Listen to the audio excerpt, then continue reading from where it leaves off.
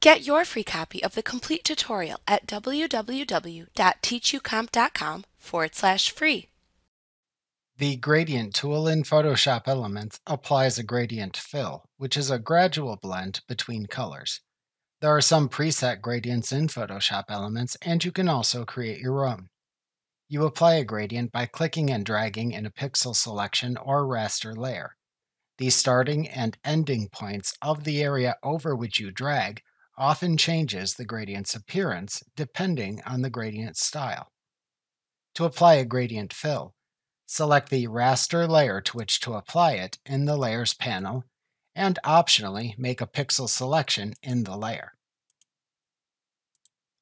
If you do not select anything, the gradient is applied to the entire raster layer currently selected in the Layers panel. Next, click the Gradient Tool button in the toolbox. In the Tool Options bar, use the Gradient Selector dropdown to select a preset gradient to apply. You can also click the gradient sample displayed in the Tool Options bar, or click the Edit button to launch the Gradient Editor, where you can create your own custom gradient. You will examine how to create custom gradients using the Gradient Editor in the next lesson. To select which blending mode to use for the gradient fill, use the Mode dropdown. To select the transparency of the entire gradient fill if desired, use the Opacity slider. Optionally, to reverse the order of the colors in the gradient, check the Reverse checkbox.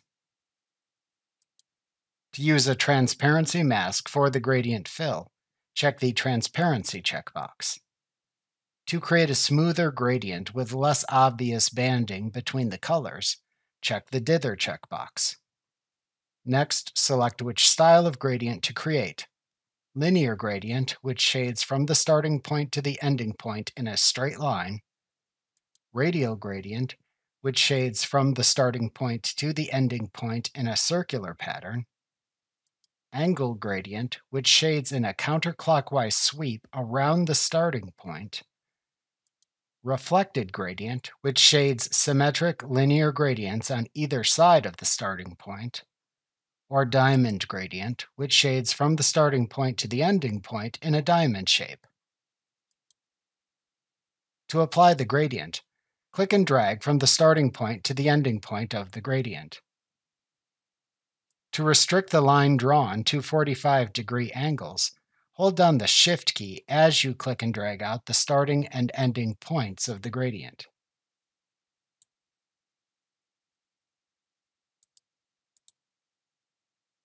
Like what you see? Pick up your free copy of the complete tutorial at www.teachucomp.com/free.